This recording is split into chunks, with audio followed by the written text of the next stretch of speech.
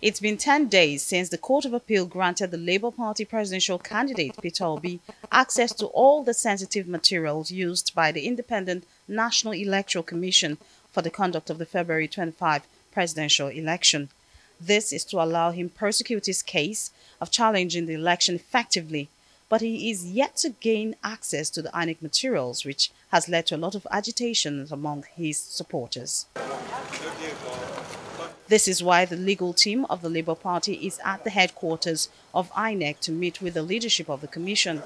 The team was received by Inec Chairman Mahmoud Yakubu. After deliberations, the Commission promised to provide the Labour Party with all required documents. In the letter, we were served notice that the team will be here on the 7th at 9 in the morning to inspect the materials. But most specifically, the letter requested us to get in touch with our resident electoral commissioners across the 37 states of the Federation to make the documents and information available. Inec Chairman, however, said there are some documents at the state headquarters of the Commission and will require extra efforts to get them to the Labour Party's legal team. A meeting has been scheduled with all the resident electoral commissioners. Is going to be a virtual meeting at 3 p.m. today, at which we'll discuss, among other issues, this matter of providing CTCs not only to the Labour Party, but to all other litigants as well. I want to assure you that the Commission will not hide any document from anybody and will make any document that they have requested.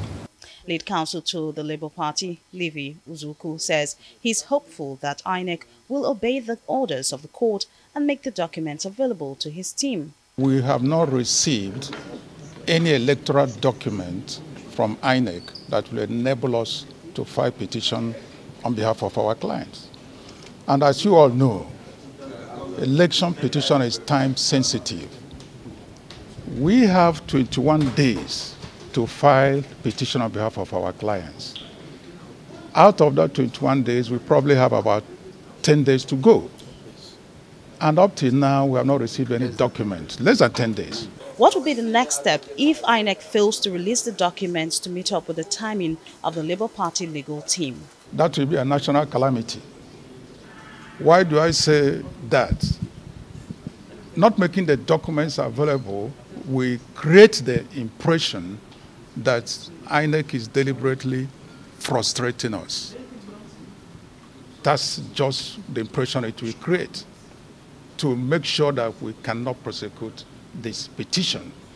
But listening to the chairman a short while ago and all the assurances, I want to give him, or we want to give him, the benefit of the doubt. He has assured the team of lawyers that they are going to present those documents. So we want to wait and see the responses of our legal team. It is the legal team that will give us the matching order when they are satisfied with what they've received from Inec, so that our members nationwide and worldwide will be satisfied that we are doing our job and they are ready to prosecute this case. With the promise of fairness and transparency by Inec to the Labour Party and other political parties, Nigerians are looking forward to an interesting legal battle ahead.